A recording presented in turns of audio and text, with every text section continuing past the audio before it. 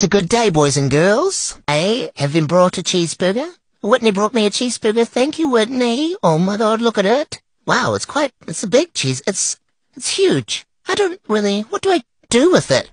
Do I eat this whole thing? I pulled it down onto the ground because I just felt like my mother was going to try and stop me. And then I fought it because I was a bit overwhelmed by the size of it. I was like, what? Do I treat this how I would treat a mouse? Do I fight it first? Do I catch it first? Look at me fighting it, throwing hands. I'm definitely going to win this battle. I talked so much about how much I wanted a cheeseburger back when I had the wrapper that time, and I don't actually know what to do with a cheeseburger. My mum cut it up for me, which was kind of her, even though I'm pretty sure she's going to try to take it from me, because she takes away everything else I love. It's her favourite hobby, ruining my life.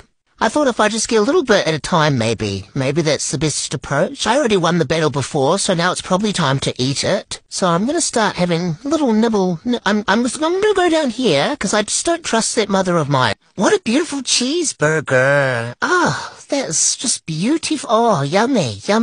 Oh, yummy. Well, I'll fight it again. It's like a mouse. I've got to fight it first. Then I'll have another. Oh, that's really delicious. That is. Wow, amazing. I need to go off and get a bit more, actually. That's really good.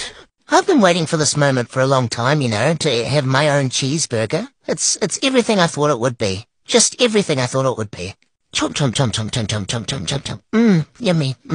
Yeah, I'm just gonna go over here because I don't trust her. Mother's wiping my face because I'm such a distinguished gentleman. Thank you, Whitney.